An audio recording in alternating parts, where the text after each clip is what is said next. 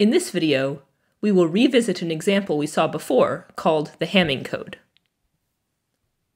Recall this example that we saw in a previous video. This is an example of a code with message length k equals 4, block length n equals 7, over the alphabet 0, 1, and it was defined as follows. We have our encoding map, enc, which takes our 4 message bits, x1, x2, x3, and x4, and it encodes them like this. So the message bits themselves appear as the first 4 bits of the code word, and then the last 3 bits of the code word are these linear combinations mod 2 of the various message bits. Our code C is defined as the image of the encoding map. We also saw in a previous video this nice way of looking at this code using circles, where we put the message bits in the middle here, and the parity check bits showed up there. This example has a name. It's called the Hamming code, or a Hamming code. So from now on, instead of calling it example 3, I'm going to refer to it as the Hamming code of length 7.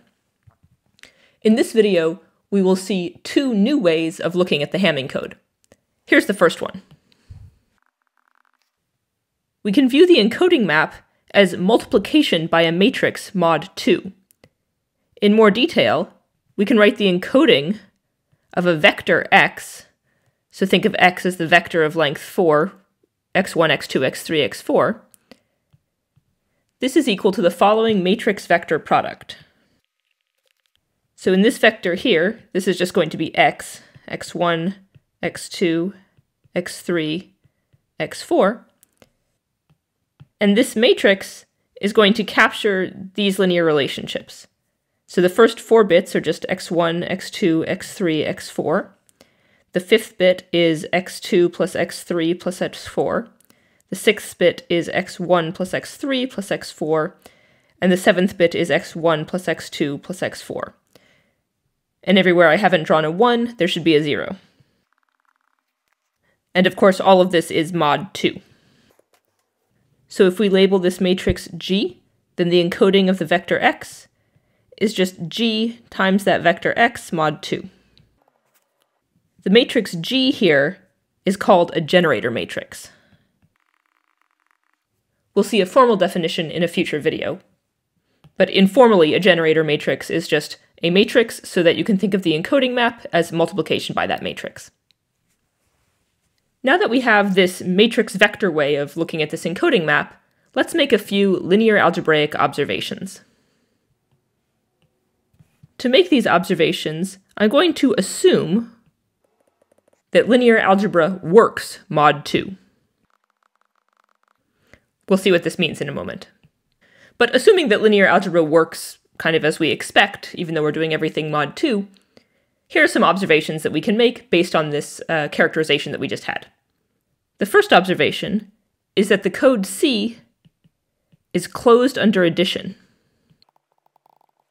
What that means is that for any code words C and C prime in my code C, C plus C prime is also in my code C. And to see this, we can write C plus C prime. Well, by the definition of the encoding map as multiplication by some matrix G, this is G times x plus G times x prime for some vectors x and x prime. And because this is linear, this is G times x plus x prime. And by definition, anything of this form is in C. So this is in the code C. And here when I'm writing plus, I mean plus mod 2. A related observation is that C is a linear subspace of 0, 1 to the 7 of dimension 4. So you might remember from linear algebra class that a linear subspace is defined to be anything that is closed under linear combinations, that is, addition and scalar multiplication. We just said that this thing was closed under addition. Scalar multiplication mod 2 just means multiplication by 1, so of course it's closed under that, so this is a linear subspace, assuming that that notion makes sense mod 2. More precisely, C is the subspace which is the column span of the matrix G. And we can see that it has dimension 4 by looking at this matrix G. So I've just copied and pasted G over here, and we can see that the column span should have dimension 4 because these columns are all linearly independent. To see that they're linearly independent, observe that there's a little identity matrix just sitting right there. Okay, so C is a linear subspace of dimension 4. These facts also imply the extremely useful fact that the distance of C, remember that's defined as the minimum Hamming distance between any pair of distinct code words in C, this distance is the same as the minimum weight of any non-zero vector in C. And remember that we defined the weight of a vector as just the number of non-zero entries. To see why this statement is true, let's observe that the distance between any two code words, C and C prime, well, this is the same as the distance between G times X and G times X prime for some appropriate X and X prime. And this is the same as the distance between Gx minus Gx prime and 0. That is, it's just the weight of Gx minus Gx prime. But again, by linearity, this is the distance between G of X minus X prime and 0. And this is the weight of G times X minus X prime. But G times X minus X prime itself is a code word in C. So that means if there's any pair of code words which have some distance, there is some other code word that has as its weight that distance. So therefore the minimum distance is the same as the minimum weight of any non-zero code word. Okay, so let's just make a note of those linear algebraic observations. We'll come back to them later. And let's go back to this slide. Let's see yet another way to write the Hamming code. Let's recall this circle definition of the code. We observed in a previous video that each one of these circles constituted some sort of parity check. That is, the sum of the bits in each circle has to be 0 mod 2. Once again, that's sort of a linear relationship, mod 2, so we can write it as a matrix vector product. In this case, it would look something like this. So here I've written our potential code word there. And I'm going to fill in this 3 by 7 matrix so that each of the 3 rows corresponds to the constraints given by each of these 3 circles. Let's start with the blue circles constraint. The blue circles constraint says that x2 plus x3 plus x4 plus c5 better sum to 0 mod 2. So let's put a 1 in the second, third, fourth, and fifth place, and say that that better be equal to 0 mod 2. Next, let's look at the yellow circle.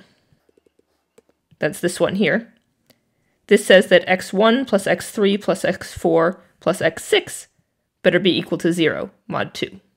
x1, 3, 4, 6 better be equal to 0 mod 2. And lastly, let's look at the red circle. This one here. This says that x1 plus x2 plus x4 plus c7 should be 0 mod 2. 1, 2, 4, 7. It's going to be equal to 0 mod 2. And again, where I haven't written a 1 in this matrix, I mean for there to be a 0. Okay, let's call this matrix H. So what we've just seen is that any code word C in C satisfies the equation H times C is equal to 0. Another way to say that is that C is contained in the kernel of this matrix H, mod 2. Let me add mod 2 up here. And in fact, I claim that actually C is equal to the kernel of H. We can see this, again, assuming that linear algebra works, by counting dimensions. That is, the dimension of the kernel of H is equal to 7 minus 3. That's because the dimension of the kernel of this matrix is equal to 7 minus the rank of the matrix. And I claim that this matrix has rank 3. And that's because all of the rows are linearly independent. Again, you can see this because there's a little identity matrix sitting right there. So that means that the dimension of the kernel of this matrix is 7 minus 3, also known as 4. On the other hand, the dimension of the code C, we saw in the previous slide, was also equal to 4. So now I have that C is contained in the kernel of H, but they both have the same dimension, so they better be equal. So let's erase this containment and write equals. C is equal to the kernel of H. A matrix H like this is called the parity check matrix for a code. Again, I'll define parity check matrix formally in a later video, but informally, a parity check matrix is just a matrix so that the code is equal to the kernel of that matrix. It turns out that this parity check matrix view, that is, viewing C as the kernel of some matrix, can be really useful. Let's see a couple of examples. The first example is that using this view of C, we'll be able to see really easily that this code C has distance 3. This is something we asserted in an earlier video, and perhaps you stared at those circles for a little while and convinced yourself that it was true, but now we can prove it formally pretty easily. First, we saw from our linear algebraic observations earlier that it suffices to show that the minimum weight of C is 3. That is, that there is no code word in C with weight less than 3. To see that this is true, suppose towards a contradiction that there's some code word C in C that has weight 1 or 2. Then the picture with this parity check matrix looks like this.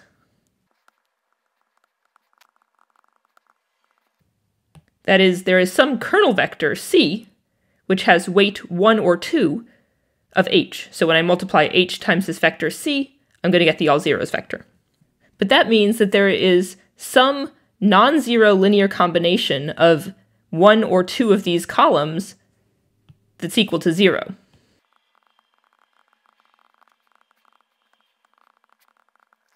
And since any pair of the columns of H are linearly independent, that means that this can't happen. So when I say that any pair of columns are linearly independent, that means first that no column is 0, that's certainly true, and also that I can't take any pair of these columns, say this one and this one, and take some non-trivial linear combination and get 0. Mod 2, that can only happen if two columns are the same, and they're not. Great.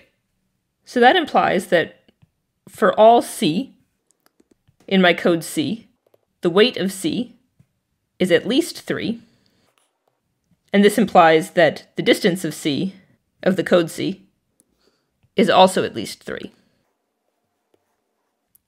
To see that the distance is at most 3, just consider the code word 0101010, and observe that this has weight 3. So that means the distance of the code C is less than or equal to 3 as well. And combining these two things, we see that C has distance exactly 3. Okay, so that's one benefit of this parity check matrix view of a code C. At least for this code, we can read off the distance pretty easily. Here's another example of a benefit. This actually gives us a really slick decoding algorithm. Let's recall this puzzle that we had in an earlier video. So I told you that C twiddle was equal to the corrupted code word 0111010, and I asked you to decode this. So I asked you to find some C in my code C such that the Hamming distance between C and C twiddle is at most 1. And you did this either by staring, or we saw sort of how to do it by looking at those circles. But here's one way to do it, looking at this parity check matrix. So on the one hand, we can compute H times C twiddle. Here I've just copied and pasted H over, and here's C twiddle. And we can compute this, and it turns out to be 110. On the other hand, let's consider what H times C twiddle actually is. So we have C twiddle is equal to C plus Z, where C is our original code word, and z is the error that got added. Here, whenever I write plus, I mean plus mod 2. So z here is some weight 1 error vector. And this is all mod 2. But that means that h times c twiddle is equal to h times c plus z is equal to h times c plus h times z. And that's just equal to h times z. Again, mod 2. And the reason is that h times c is 0, because c is in my code, and my code is the kernel of h. So together, this tells me that h times z is equal to h times c twiddle, which we just computed was equal to 1, 1, 0, mod 2. But if z has weight 1, what does it mean for h times z to be equal to something? Basically, that means that z is just picking out one of the columns of h, and that's what comes out. So if we look at which column of h this happens to be, well, it's this one, the third one. So this implies that z has to be the vector 0, 0, 1, 0, 0, 0, 0, which implies that our correct code word, c, is equal to c twiddle plus z, which is equal to c twiddle, except we flip the third bit. Again, here plus means plus mod 2. And so that's going to be 0, 1, 0, 1, 0, 1, 0, which is exactly the same thing we got before. So this gives us a really quick decoding algorithm for c. We just compute h times c twiddle, and then we see what column of h is that. Okay, so what's the moral of the story? First, we saw that the Hamming code, c, of length 7, is a linear subspace of 0, 1 to the 7. And that meant that we could look at c in two different ways. First, we could write c as the set g times x for x in 0, 1 to the 4. Again, all arithmetic mod 2, which is the column span of G for some matrix G, which we called a generator matrix. We saw that we could write C as the set of vectors C in 0, 1 to the 7, such that H times C is equal to 0, again mod 2, which is the kernel of H, mod 2, for some appropriate matrix that we called a parity check matrix. And finally, we saw that this linear algebraic view was super useful. In particular, it gave us an easy way to compute the distance of C, and also gave us an easy way to decode a corrupted code word from one error. However, all of this was sort of predicated on the assumption that, quote, linear algebra works over 0, 1, mod 2. For example, when we said that C was the kernel of H, mod 2, we relied on this dimension counting argument, which is implicitly relying on the fact that dimension makes any sort of sense, mod 2. Before you move on to the next video, it might be a good idea to stop and first check where we used the fact that linear algebra quote-unquote works, and also to reflect on whether or not it does work.